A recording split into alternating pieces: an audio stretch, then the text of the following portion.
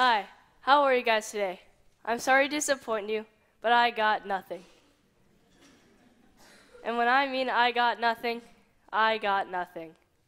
While trying to get my idea for this TEDx talk, nothing happened. Nothing hit me. My teacher told me it was going to be like what Elizabeth Gilbert, the author who wrote the novel Eat, Pray, Love, said in her TED Talk, "You're an elusive, creative genius that if you put in the work every day, ideas from a divine spirit or genius will land on my shoulder." But nothing landed on my shoulder for weeks. And then I realized nothing had landed on my shoulder for weeks. This idea fairy had brought me nothing as an idea. The philosopher Parmenides argued that nothing or a void is impossible. Everything has to be made up of atoms, which is called atomism. Parmenides also argued that something that exists, it is, cannot also not exist, it is not. Parmenides concluded that a state of nothingness is impossible. A void in the universe or reality could not be. Parmenides was then drawn to his conclusion that something could not have come from something. The universe cannot have sprung from an empty void. I'm no Parmenides, but obviously nothing is something, because in the sentence, "I've got nothing," nothing is the direct object. The show Seinfeld is a famous show for being about nothing. But for a show about nothing, it certainly was something.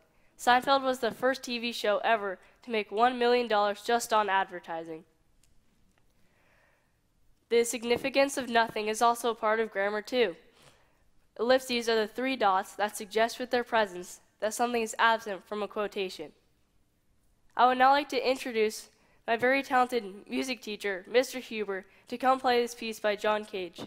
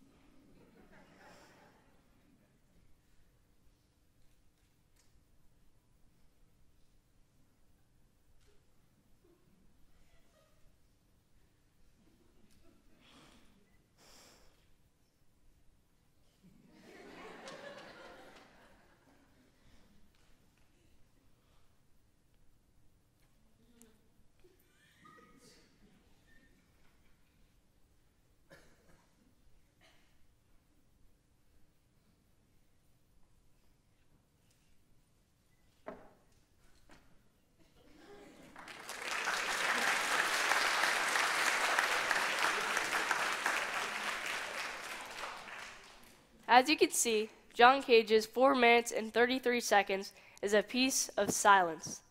But is it nothing? Absolutely not. It illustrates that nothing is something, that in the music of life we hear silence, the little shuffle of someone's feet in the audience, the sound of a door closing, or maybe the awkward laugh you had. The composer Claude Debussy said that music is the sound in between the notes, that where you think there is nothing, where you think there is no music, that is where the music actually is.